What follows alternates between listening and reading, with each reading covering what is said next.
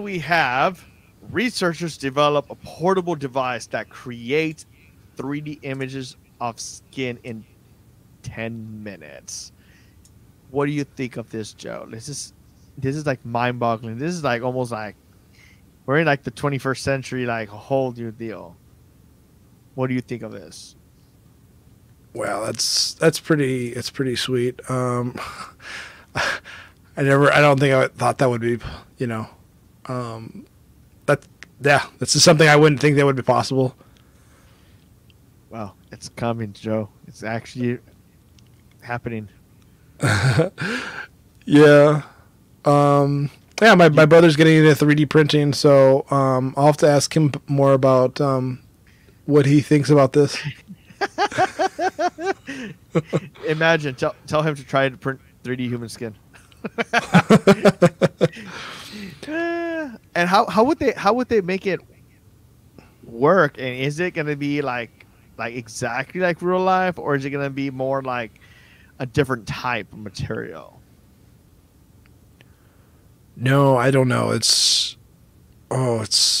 complicated. Yeah, I don't know. How did they do it?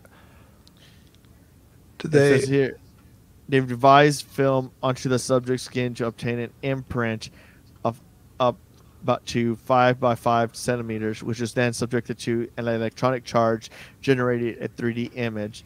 The researcher designed a 3D print prototype of their device using polylactic acid, a biodegradable bioplastic. The battery operated device, which measures 7 centimeters by 10 centimeters, weighs only 100 grams.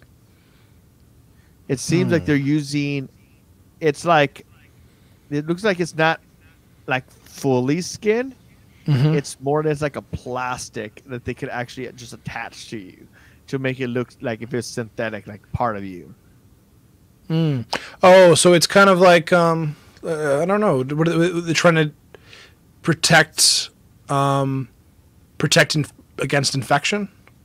That's what it sounds like. Or maybe biodegradable plastic.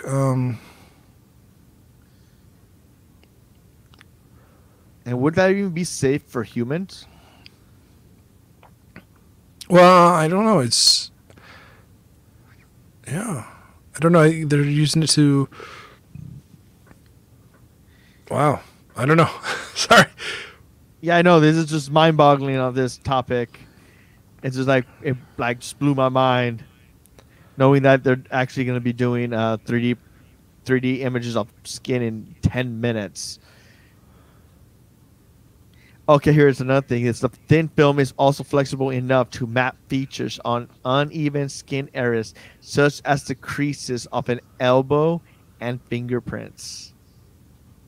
Wow. Yeah. Do you not know how much identity theft that's going to include? Yeah, I was talking about how they could do uneven areas like fingerprints. Damn. Yeah. Damn. Yeah. It reminds me of when I go to the bank and I put on the hand sanitizer and then I touch the screen and I'm just wondering, I can see my fingerprint up there.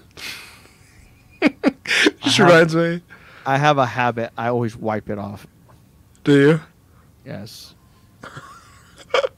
Nobody's going to do that. Yeah. Next week I'll have to show you what I wear. I wear a face shield and I wear a mask. And then I recently got in the habit where I put hand sanitizer on and my hands are dripping. And then I touch the door and I open it with the hand. So we're like, they dry, right? But people are like, yeah. Hand sanitizer is going everywhere on the planet. Oh my god.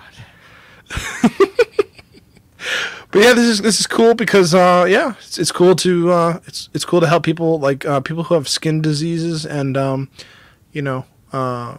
for burns or whatever, like a congenital disease. It's awesome that we have technology to make life a little bit easier for them.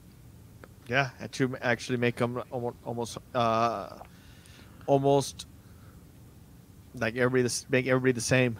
I don't know Yeah. how you would call that. Like make them equal, make them back and just part of society again. Yeah. So